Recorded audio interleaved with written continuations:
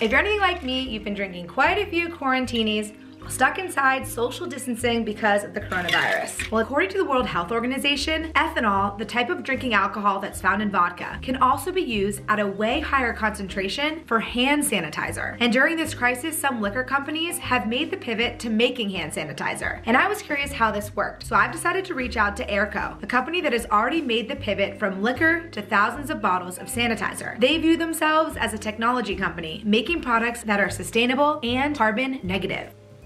I'm Lucy Biggers, and this is One Small Step. I got to interview Airco's CEO and co-founder Greg Constantine about how the company pivoted so quickly from making vodka to hand sanitizer, and how their process is carbon negative. How did you guys change your production when you realized the coronavirus was hitting New York?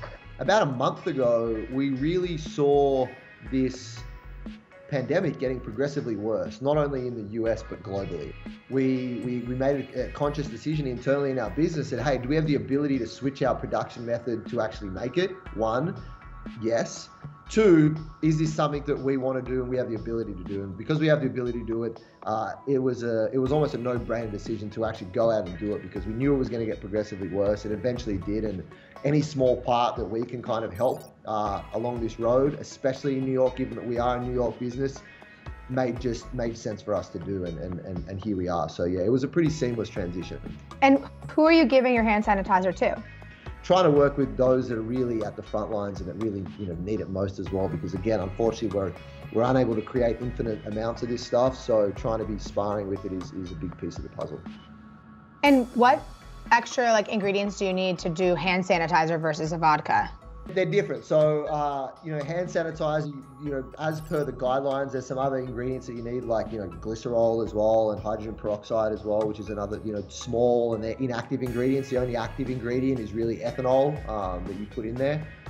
For vodka, on the other hand, ethanol makes up about 40% of the bottle, right? And the rest is mostly water. So what is Airco? We're a technology company based here in New York City, in the heartland, and we have technology to make the highest quality consumer products from carbon dioxide. And our first product was a vodka product. We're now making a little bit of hand sanitizer as well. You're making products from carbon dioxide, which I work in climate change and cover sustainability, so I'm like, oh my gosh, what is this? Can you explain how this technology works? We take CO2, we take carbon dioxide, and that carbon dioxide is actually captured off of traditional alcohol production methods. So when you traditionally make, over the fermentation process, there's a lot of emissions that come with that. So we take the CO2 that comes off the back of that before it's emitted into the atmosphere, and it's delivered to us, and we use that CO2 in our warehouse here in Brooklyn, and we convert the CO2 combined with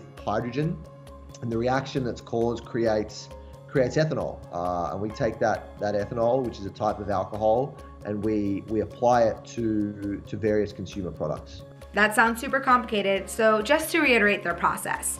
Airco takes carbon dioxide from a nearby factory. Then, using electricity, they separate water into hydrogen and oxygen. Then they combine the carbon dioxide and the hydrogen to make ethanol, and then they use that ethanol in their vodka. This process prevents 1 pound of carbon dioxide from going into the atmosphere per bottle of vodka they manufacture. What makes you guys special that you figured this out? A big difference about what separates us apart is that, we're removing CO2 in our alcohol production process, right? When you traditionally make alcohol, you're fermenting corn and grain, and there's an abundance of emissions that come even just from the fertilizer alone. So in our life cycle, we're actually carbon negative in that we're removing about 1 pound of CO2 for every bottle that we create. We're not using any land at all. Our alcohol is made just from CO2. So for every bottle of CO2 in our life cycle analysis that we're creating, we're removing about 1 pound of carbon dioxide for every bottle that we create. There's no other inputs other than renewable solar electricity,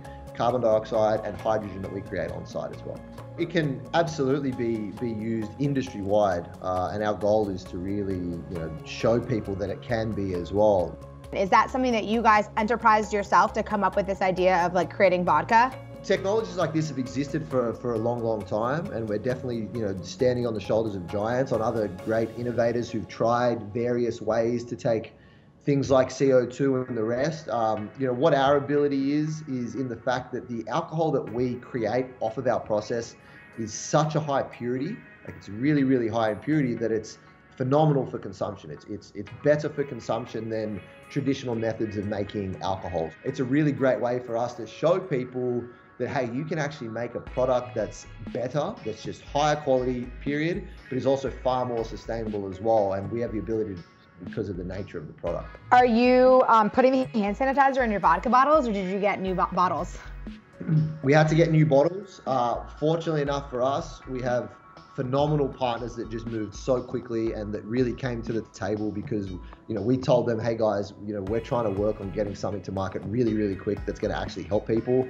And we work with an amazing label manufacturer here in New York, actually, that really just helped out as soon as possible. And same thing on the bottling side of things. So yeah, we've got a really awesome lean team here that's able to move quickly and get stuff done. So it was really great to see. So what would be one small step that people can take? Just really being aware to what you're doing and how you're consuming things, because I think now more so than ever, we really need to be cautious of what we're doing, right? I'm from Australia, and this term of our house as the world is on fire. My house literally was on fire. Australia was on fire, due to severe climate changes and severe climate conditions as well. So just be conscious about what you're doing. Actually think about the steps that you're taking as well, and really understand that we have been put here on this earth, and that we need to look after it as well.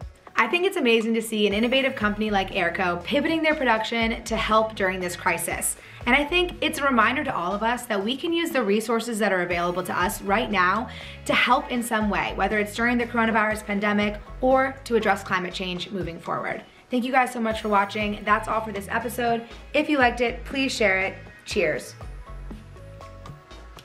Nothing like the refreshing taste of ice cold water in a martini glass.